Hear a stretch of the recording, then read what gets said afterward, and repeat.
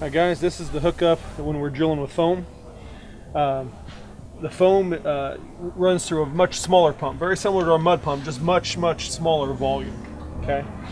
The suction from the foam mix comes out of these tanks. You'll have two 55-gallon barrels. You'll fill them plumb full of water. Put 1 liter of foam solution per barrel. You don't need to mix it up too much, just pour it in there, it kind of self-mixes. You'll go through about 1 barrel per stick and a half, 2 sticks if you're drilling right. This suction line, 1-inch yellow line, just goes down to the bottom of the tank. Your air supply line coming from the air compressor hooks up to this little quick connect right here. That's a little red line on the side of the air compressor, will go right here. This is off, this is wide open. We never run it anywhere near wide open. When you're running operation, you just want to crack this thing about like that. And you measure the flow by what's coming out the discharge here. Remember, it's sucking in here on the yellow hose. Then the air is making the pump work, just like the big one, and it's discharging here through the garden hose. When this garden hose is pumping right, you should get a surge about every 3 seconds. And that's plenty of foam going downhole. Now, we're bypassing the water pump. We're not using it at all. So this red line, that we always hook to the air compressor for using water, instead of putting it over here onto this outlet, this is where it's always been, right here on this outlet, to run the big mud pump. We unscrew it, and then we've got this fitting here.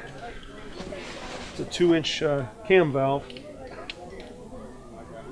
Is that under pressure? Anyway. This 2-inch fitting here, we keep in the toolbox, separates this. This usually hooks up right here. This is usually the discharge on the water. So all we're doing is rerouting the air straight down the hole. When you wrap this air through the hole and mixes up with that solution, when those two hit, that's what makes your foam. When this pumps, it's just pumping a little watery, looks like foamy water. You can pour it. Once you engage all this air to it, then it comes out, just huge foam. But this is the right setup for that. You can just let that lay kind of right down in there. This garden hose here hooks up there behind Jim. You see that little, there's a 2-foot long, 3/4 inch pipe coming down. Jim touched that pipe right there. And then you see the valve right below that. So right now it's off. Jim will want to turn that valve on. Now you're ready to drill with foam. Now, one thing you guys need to watch.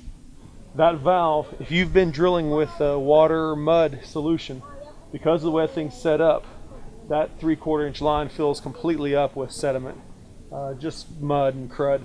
So when you switch over to foam, open that valve.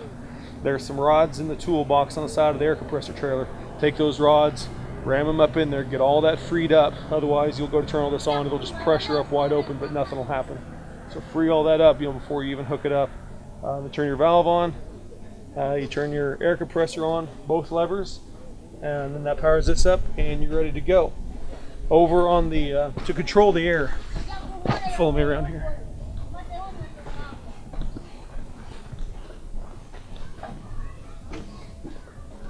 When you drill with water and you're wanting to go downhole, this is off. This lever right here controls your airflow going to the mud pump. So when this is up, your mud pump's going full blast. When you're set up for foam, you don't want to open it wide open. It's just way too much air going downhole. You just want to crack it. I mean, maybe maybe a 20% crack, just enough air, and you'll see when it comes up. It'll be a real big foamy deal. It'll come up. Usually stands up 18 inches to 2 feet. It'll float out all your stuff. And then when you're going to switch pipes, you shut this off, and then you motion to the guy running the air control on the water solution to have him shut off, and you switch pipes. And when you've got everything hooked back up, you're ready to drill again.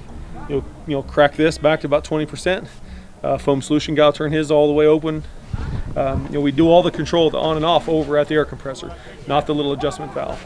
Little adjustment valve, once you've got that set, we like to leave that be and do all the on off at the air compressor. That way there's no fidgeting around trying to get it timed right. Once it's set, let's leave it set. As you go deeper, you get down in that 80, 90, 100 foot range, you will have to adjust that thing to make sure your pulse is right. As you go deeper, you got a lot more pressure pushing back. You got to make sure that you're sending enough down to do the job. So always keep an eye on that deal. If you're drilling from here, You can only see the green hose right here, and you can watch it surge. You know, remember, a surge about every 3 seconds is right. That's all there is about foam.